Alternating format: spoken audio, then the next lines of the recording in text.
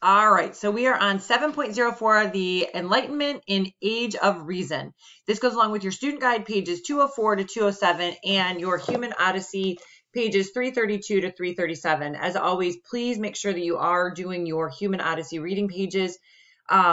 We just can't cover enough of what's needed for this lesson in this flip video or in class, okay? All right, so let's move on here and get started. So for our introduction, the Enlightenment and Age of Reason. The great minds of the scientific revolution have discovered the rational, orderly laws of the physical world. Might natural law exist in other realms as well? Some thinkers said it did. They gathered to discuss how human reason could be used to improve the world and the people who lived in it. The era in which these great thinkers emerged became known as the Age of Reason or Enlightenment.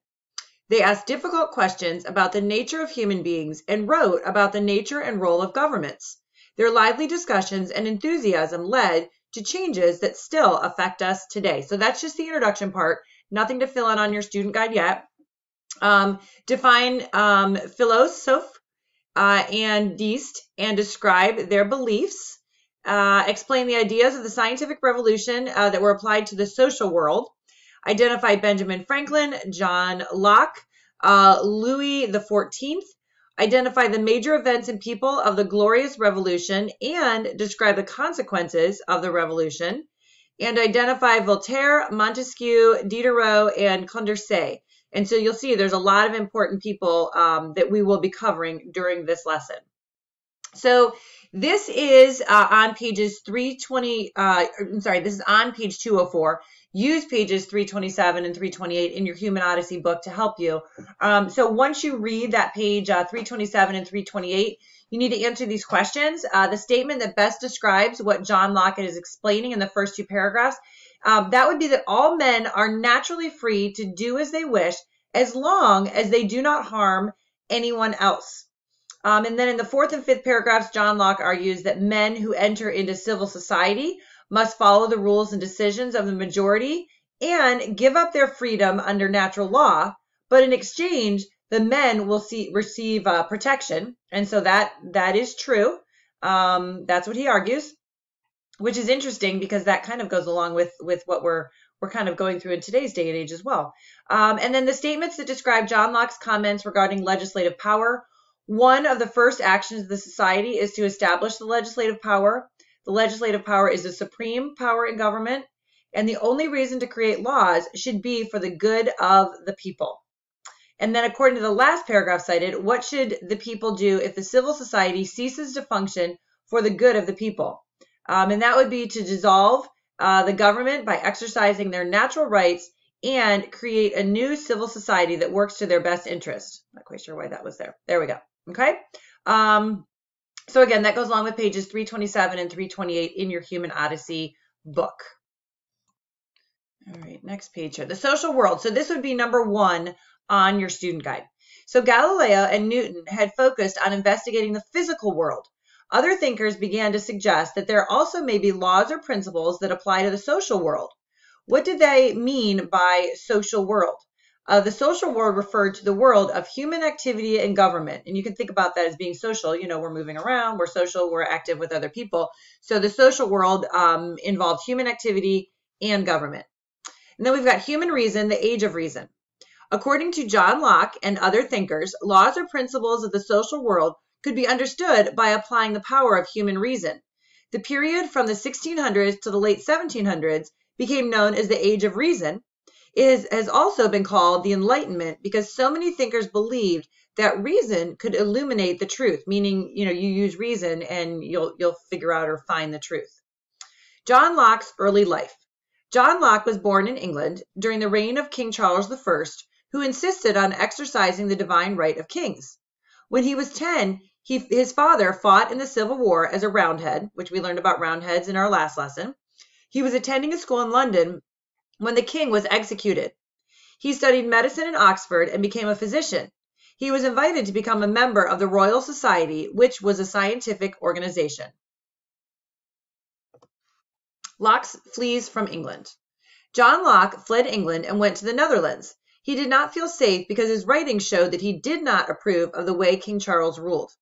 John Locke believed there are moral laws at work in the universe. He called this moral order natural law. Give one example that Locke used to explain how reason can be used to discover these moral laws. So in Locke's view, reason tells us that murder is naturally wrong, and so is stealing. So again, that kind of goes back towards that moral compass, your conscience kind of telling you right from wrong, not just written law telling you right from wrong. Natural rights. According to Locke, natural rights are the rights of life, liberty, and the ownership of property. The job of governments, according to Locke, was to respect natural law and protect natural rights. Protestant leaders do not want King James II to rule England. So why did Protestant leaders oppose King James II as ruler of England? King James II appointed Catholics to high positions in the army, in the government, and in universities. When his subjects protested, he simply ignored them. The people wanted the throne to go to James's daughter Mary, and her Dutch husband William of Orange. The English people called the overthrow of King James the Glorious Revolution. And remember, an overthrow is basically when they come in and kind of, take over the government. Almost in a sense of anarchy, but there is ruling after that. Bill of Rights. As King and Queen of England, William and Mary had to accept a Bill of Rights, which restricted the powers of the king and formally increased the powers of Parliament. A summary of the Bill of Rights, it said that a king needed Parliament's permission to set aside laws, maintain an army in peacetime, or tax people. It said the government had to be based on law, not on a king's desires. It banned Roman Catholics from England's throne. So you can see there, it was the start of, not allowing one person to have absolute power. Okay, so this is the two treaties of government. This is that page that we went over at the very start of this flip video lesson. It's the same information, just in a different format. So feel free to use this if you'd like. It is page, I believe that was 204 in your student guide. Let me check really quickly here. Yeah, 204. This was the document analysis in your student guide, okay, for the treaties of government. All right, moving on. King Louis XIV. King Louis XIV of France called himself the Sun King because he considered himself as important as the sun. The reign of King Louis XIV. King Louis XIV believed in the divine right of kings. He believed he had received his authority from God and did not have to share power with anyone else. And we learned about that divine right of kings again in our last lesson. He and his courtiers lived lives of splendor and excess. He did not involve himself with the struggles of working people, the sufferings of the poor, or the trials of those being persecuted for their religious beliefs. So he would be a good example of that hierarchy that we always talk about, the triangle. He's kind of way up here at the top, and he really doesn't bother himself with the people at the bottom. Philosophs. Philosophs are political thinkers in 18th century France who believed that reason and knowledge could bring justice, equality, and freedom. Deism. Deism is a system of thought that holds that God is the creator of the universe and its natural laws, but that God does not interfere with the laws of the universe or its people's affairs. And you can see that relates to the word deity. Deity has anything to do with God. Deism is this system of thought that holds God as the creator of the universe, but not interfering. All right, Voltaire. Voltaire was a French philosopher and writer. His writings questioned the teachings of the church, and his poems made fun of the French government. He believed people should be free to use reason and make up their own minds about religion, politics, and philosophy. He also believed that enlightened advisors should guide the king in his policies and his laws. So he didn't believe that, the Sun King should have all of the reign or all of the rule, that he should have advisors to help him. Okay, Montesquieu. He was a French philosopher who had lived in England. In his work called The Spirit of Laws, Montesquieu wrote that there were three kinds of government: monarchies, republics, and despotic governments. According to Montesquieu, in a monarchy, a king or queen holds limited powers. He said a republic could either be an aristocracy in which just a few people hold power, or a democracy in which all the people hold power. He described a despotic government as one controlled by a tyrant, a ruler who holds all the power. Montesquieu opposed despotic governments. He thought either monarchies or republics could be good forms of government. He also believed that the best way to protect liberty was to divide a government's powers among three branches: a legislative branch, which was the lawmaking branch, an executive branch, which was the law enforcing branch, and a judicial branch, which existed, which had the courts in it. And you can see that's very similar to our democracy form of government today. Diderot.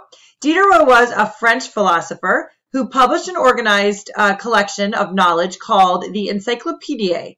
His Encyclopédie included a diverse range of articles on subjects such as philosophy, politics, swordsmanship, farming, and calligraphy.